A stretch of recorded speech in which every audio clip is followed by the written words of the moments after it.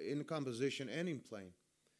And what he said when they were going the recording process, because the good thing about jazz, as opposed to classical music, is that we have all its history. It's recorded. It's recorded. There's no jazz as we know it that it's not recorded, because it started in the 19th century. So what he said is, because we have this device, let's use it. Jazz players were flexible, that I told you before.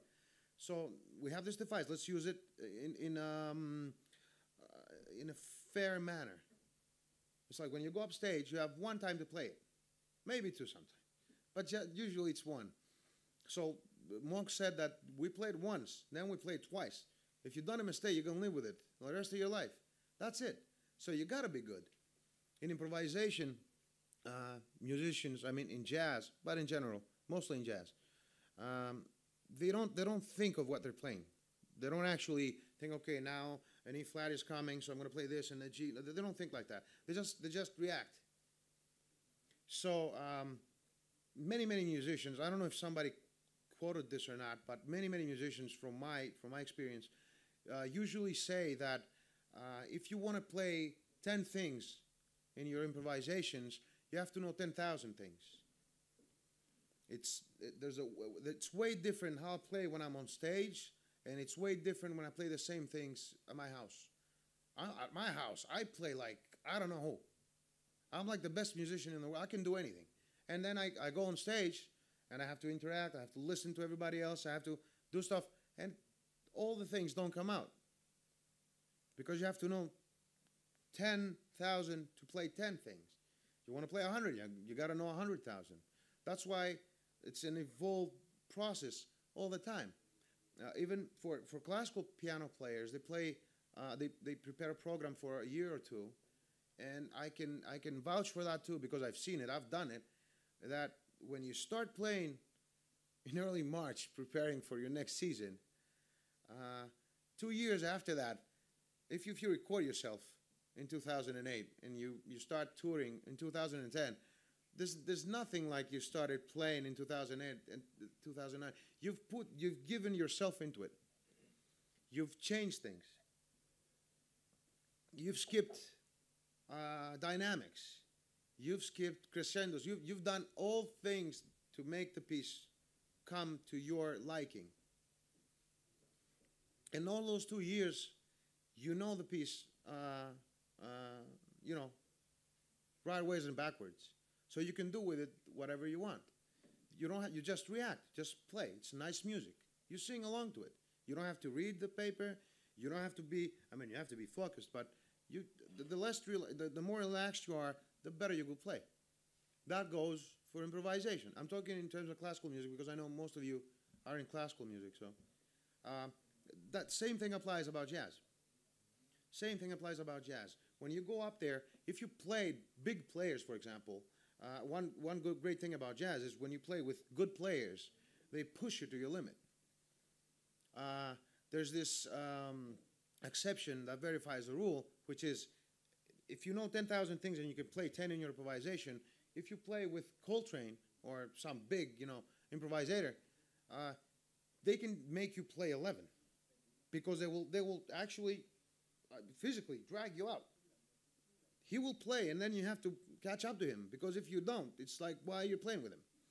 So all those interactions in music, either it's the same genre or different genres, for me, or idioms in the present case, for me is the level of the musicianship of each musician.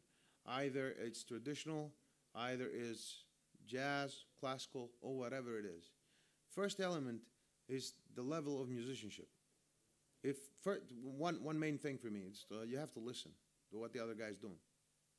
You have to listen closely. In all music, you have to listen what the other guy's doing. If you dive into it and you don't listen to what other people are doing, it's you don't have to be there. Just go home and play. The second element is same language, same musical language. First of all, and then technical language. What are we doing here? What is this? Is it G sharp? Okay, yeah, G sharp, but The traditional musician doesn't know what G sharp means. That doesn't know G sharp major. Show me what it is. So you're gonna have to help them and tell them that, okay, this is it. You know that song? Usually that's how we communicate with traditional musicians. Do you remember that song? Okay, play it from that key, and they play beautifully. It's a different language, so you have to know. In order to evolve, you have to know the languages. Another element is the improvisation, which is actually we're talking about here. But every element comes into improvisation.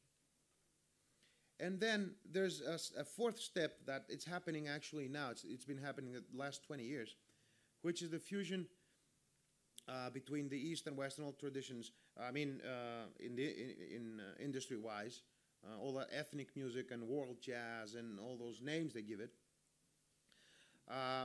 Which what the industry does, it does it in a wrong way. What it does is they take an I player, put him in a studio, get the samples they want. So you say, play Taksim in D. Okay, he plays. Play me that traditional song in that key. Okay, he plays it. And they send him away. And then they take a jazz musician, a bass player, says, okay, he played this stuff, so you can play this chord and this chord and this chord on it, under it. Okay, he's getting paid, so he's doing it. There's no interaction between musicians, and they build it up. And they have a new record. Okay, this guy, who's the famous, the most famous from all of them, he makes a record. And he has most of it, most people don't even meet. They send it from the States back to, technology is big now. So, but that's not what you're supposed to do. You have to interact with these people in order to build something up. And I'm in favor of playing with the same people all the time, so you know what they're doing. Because I've studied hard enough with music, and that's all I did in my life. When I switched from classical music, because jazz was not a big thing in Greece anyway. When I switched from classical to jazz, I was 18 years old, and I had a book by Marcos Alexiou. I don't know if you're familiar with him. He wrote the first jazz book in Greece. And I couldn't understand what that book was saying. I really didn't. I mean, it was nice, and all the numbers and all the chords and all that. But I would play them. I mean, I could. I was, in, how do they call it, Tihio? I don't know. My degree in piano. And I could play. I could understand the G sharps and all that because they write differently, but they wouldn't make any sense. And I found out 18 years old that Marcos Alexiou is teaching improvisation at the Nakas Conservatory. And I went there. And it was nothing like I imagined. It was a different thing from what I thought it was going to be. And that's my journey started with improvisation, knowing that there's so many elements that have to be together. And then after my scholarship, when I went to Berkeley, I found out that there was even more stuff to be happening with other traditions. And I came back to classical music trying to compose in a model way in order to understand my tradition. I understood my Greek tradition in the States. An Arab tradition I understood in the States. Because, well, actually, to tell you the truth, people are more involved in what they're doing there than they are here. Here, there's so few people that do this, it's embarrassing sometimes. But it doesn't, I mean, there could be an academy for this. It doesn't exist. They could do it in Odia. There's no word such like the music schools, little music schools of Athens or even in rural areas and stuff. They don't do it. It's just a package from the ministry. It's okay. We have to do this and this and this, and that's it. We could do better than this. I don't know. We used to be, the start of music in the world, and now we're like the last ones. And we have so much good musicians. I mean, all those guys that they're in there, they're good musicians.